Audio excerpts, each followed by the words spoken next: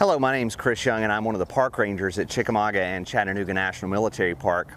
Welcome to October the 27th of 1863. Well, actually it's 2020, but we're going to talk about October 27th, 1863 and what happens with what will become the opening of the Cracker Line.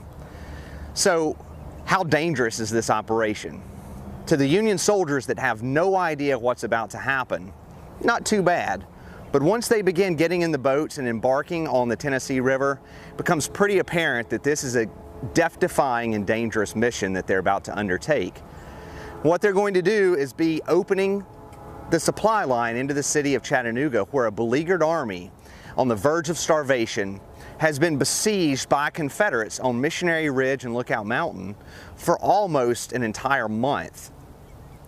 What you're going to see right now behind me, just to my right, underneath the bridge, that's Market Street Bridge, heading to the triangular rooftops there of the Tennessee Aquarium. Just at the base of that is Ross's Landing. Now this is a famous landing, primarily associated with the Ross brothers. You probably know the more famous Ross brother, Principal Chief of the Cherokee Nation, John Ross. Now, by the time the Civil War occurs, Cherokee removal unfortunately has happened and Chattanooga has taken its name. On October 27th, this mission is about to occur. At midnight on the 27th, William B. Hazen, a Union general. Now, Hazen can be seen here. He's in dark Union general's uniform. He has slicked back hair, and he has what's now considered today a Napoleon III imperial facial hair piece. It's almost like a little goatee there. Hazen has been given the task because of his fighting at Chickamauga, because of his reliability. He's a fellow Vermonter of Baldy Smith, who is the engineer of this plan. He's given that task. He has 50 pontoon boats and 2 flatboats that he's going to be using, barges, and there will be 1,400 Union soldiers at 12 o'clock, midnight, that will be awakened, that will be brought down to the river just behind me at Ross's Landing, where they'll load pontoon boats, where they'll load those small barges, those boats, and they will embark for a place called Brown's Ferry. This is going to be a crossing on the opposite side of the Tennessee River that we'll see in just a little while. There's no bridges in 1863 that span the Tennessee River. What is there, and how we know where Ross's Landing's terminus on the south side, on that side of the river, on my right side of the river is we can use park engineer Edward Betts's map that's made in the 1890s. Betts was very particular and meticulous with how he mapped the Civil War area. Betts's map, which can be seen here, shows the flying ferry, which is anchored on Chattanooga Island and actually will move between the north bank where we are and the south bank at Ross's Landing on the opposite side of the Tennessee River, on the Chattanooga side. So you'll see that on this map that we show here. Those 1,400 men are going to get in the pontoon boats and they're going to disembark from Ross's Landing under the cover of darkness. They will leave at 3 o'clock in the morning. They get up at midnight, they move down to the river, they get into their boats. Most of them are standing. They're not even able to sit. There's not enough room. And they will use that cover of darkness to shove off on the Tennessee River to Brown's Ferry. And they will meander along the Tennessee River under the Confederate cannon on Lookout Mountain, using the cover of darkness to mask that flotilla. This is a death-defying feat for those Union soldiers, but they know that everything hangs in the balance. Chattanooga, their survival, hangs in the balance of them being successful in this operation. Next, we'll see you at Moccasin Bend along the Browns Ferry Road. The park ranger now stands again on the bank of a wide river. The bank on the opposite side consists of a heavily wooded ridge. In the center, it makes the impression of a saddle as a narrow gap or valley cuts through the ridge. Welcome back, everyone. We're now standing on the west bank of Moccasin Bend at the terminus of the Browns Ferry Federal Road Trail. So you're more than welcome to come out to Moccasin Bend, hike this trail that is part of Chickamauga and Chattanooga National Military Park. Come out to this point where you see the Tennessee River behind me, and just across the river you'll see the terminus of what was Browns Ferry, just in the saddle of the ridge behind me off to the right there. On October the 27th, as General Hazen's troops have gotten into pontoon boats and they're making their way around Moccasin Point, the bend of the river, coming up in this direction to make landfall just across the river behind me, there are Union soldiers that are marching to this point that will be ferried across the river as well. And those troops are under the command of John Turchin. Now, General Turchin can be seen in this photograph in civilian clothing. He has a short beard and he is prematurely balding, facing the camera. Turchin's men are marching toward this point, and there are additional troops of Hazen's brigade, those men who could not fit in those pontoon boats, about 700 men that are trying to pass Turchin's men to get over here, because they will be the first ones, as Hazen's men hit what would be considered beachhead across the river. Those boats will be sent over here to this side. Hazen's troops will get in those boats and be ferried across to help out with the assault, and then General Turchin's men will go across later after them. And then those pontoon boats will be lashed together across the Tennessee River behind me and create a floating bridge that troops can cross as well from the Chattanooga side. So remember, this is a death-defying feat. This is very dangerous for those troops to encounter. It's fairly foggy on the 27th of October, and a little after 4 o'clock in the morning, there's a signal fire on this side of Moccasin Bend that will signal those first boats. Members of the 23rd Kentucky under Colonel Foy will get that signal to move from this side of the Tennessee River, the east side, over to the west side of the Tennessee River. And Foy will actually miss that. General Hazen will be in one of the boats behind him and is yelling at Colonel Foy that he's missed the mark and that he needs to go across the river, and he will. And in the darkness of the morning of October the 27th, in the fog-enshrouded gap of the ridge line, which you can see in this photograph, it's a modern-day photo that we've taken. You can see the fog coming through the peaks of the ridge in this photograph.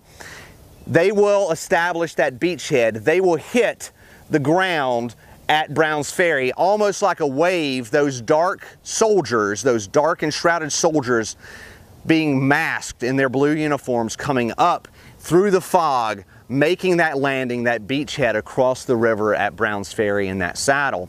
Our next stop, we're going to be looking at the Confederate perspective as Confederates are awakened suddenly and they try to get reinforcements to the gap to stop that Union onslaught as they open up what would become known as the Cracker Line.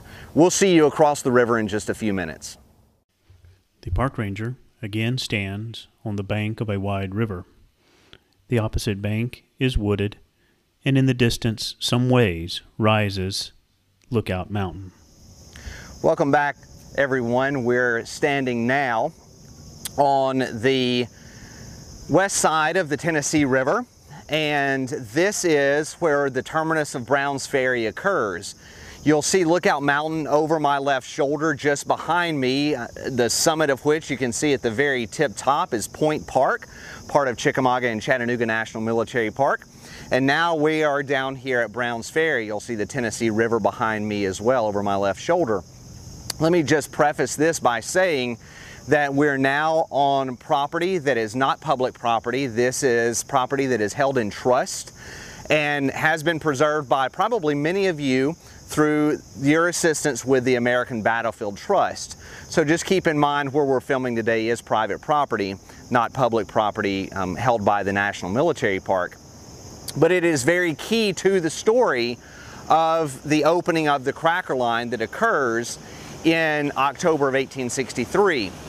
So again, on October the 27th, in the early morning hours, after 4 o'clock in the morning, members of the 23rd Kentucky U.S. Infantry standing in those pontoon boats and those small barges are going to move from the eastern side of the Tennessee River over here to the western side to the terminus of Brown's Ferry, and they're going to create a beachhead where we are right now. And those Union soldiers, just like these waves are lapping up right now from that boat that just passed us, are going to seemingly be coming out of the Tennessee River. Those dark Union soldiers in their blue uniforms are going to make landfall here, move to my left, to your right, up into the saddle of Brown's Ferry, of the ridge line here. There are going to be a few Confederate soldiers that are asleep up here, near probably where the ferry keeper's house is going to be located. And we're going to throw up a map here that's going to show you where Brown's Ferry is. You'll see a little black square there. That's going to be the ferryman's house. This is going to be a map that was produced again by park engineer Edward Betts, and we'll show you exactly where we are. You'll see the saddle, the two ridges on either side of where Brown's Ferry is going to be located here. In this gap that we just looked at, as we pan the camera over there, will be members of the 15th Alabama Infantry. These are soldiers that had fought at Gettysburg, if you're familiar with Little Round Top. This is the unit that's going to fight against the 20th Maine there. They're also going to come down with Longstreet's Corps and fight at Chickamauga. They're commanded by future governor of the state of Alabama, William C. Oates. Now, Oates can be seen here in Confederate uniform. He is facing slightly to his left. He has a beard and he's wearing a kepi, and that is William C. Oates, who's going to command the 15th Alabama here. Oates is going to get word that the Union Army, Hazen's men, have made landfall on this side of Brown's Ferry. As they move into the ferry gap itself and onto the hillsides on either side of this inlet or this saddle, Oates is going to be awakened. The long roll is going to be beat to call the few companies of the 15th together, and just a few hundred men are going to come up against those 1,400 plus men of Hazen's brigade as they make landfall here and push inward.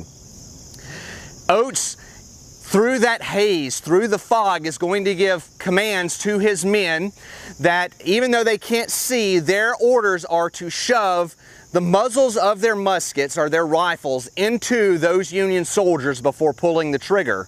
So don't fire your guns until you feel your gun touch the chest or the breast of a Union soldier and pull the trigger. There aren't enough Confederates here. Reinforcements from the brigade, from Law's Alabama Brigade, members of the 4th Alabama, the 44th Alabama, the 47th Alabama, have been pulled back from the valley across the tip of Lookout Mountain back into Chattanooga Valley. So Oates is out here virtually alone with some members of the 4th Alabama. It's going to be chaos. Oates is going to be wounded. He's going to be shot in the thigh. He's going to fall. He's going to be brought back to a house to convalesce, to get help, medical attention. The 15th Alabama is going to break down. They're going to fall back down Brown's Ferry Road, which is the road that heads just to the south of here, toward the base of Lookout Mountain, as Hazen's men begin to dig in on the ridge tops, and those pontoon boats are sent back across the river to ferry the rest of Hazen's brigade over here, and then those pontoon boats will be lashed together to create that pontoon bridge. Union soldiers will begin flooding over to this side of the Tennessee River to strengthen that beachhead, to strengthen this ferry crossing, and then to begin the process of opening up the supply line that will assist those beleaguered and on the verge of starving Union soldiers down here in the city of Chattanooga. So this is the first step of the breakout of opening that supply line that will eventually become known as the Cracker Line. The next day, on October the 28th, there's going to be a conference up on Lookout Mountain behind me on a place called Sunset Rock, as General James Longstreet and the Confederate commander of the Army of Tennessee meet, and they will strategize how to push the Union Army back and stop this supply line from being opened up. And so we'll see you tomorrow on October 28th on Sunset Rock on Lookout Mountain. See you then.